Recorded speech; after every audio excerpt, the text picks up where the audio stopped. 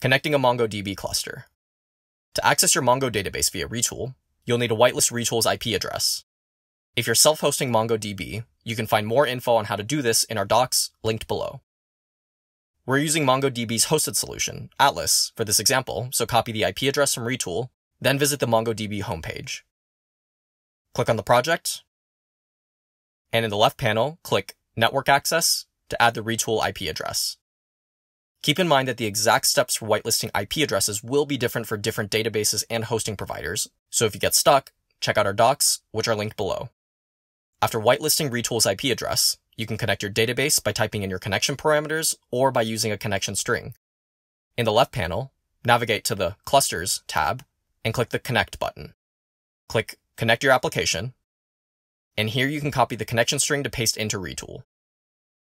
As noted in Mongo, be sure to replace the password and DB name fields with your own password and database name, or else the connection won't work. If you're copying your connection string from Atlas, Mongo will sometimes default the database name to test. Make sure to update it to the database that you want to use for your tool. For additional security, you can also check the SSL and self-signed certificate boxes to enter the client certificate and key.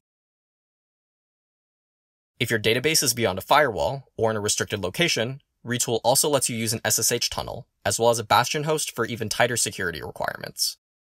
If you need to use this feature, be sure to consult our docs, linked below. Click Use a database connection string, paste the connection string, and replace the password and DB name fields with your own password and database name. After you've configured the database, you can click the Test Connection button to ensure everything was properly set up. If not, Retool will display error messages for what went wrong. Here, we typed the password incorrectly, so let's fix that, and then test the connection again. Now, everything's working as expected. Click Create Resource, and you can use this resource whenever you create new Retool apps.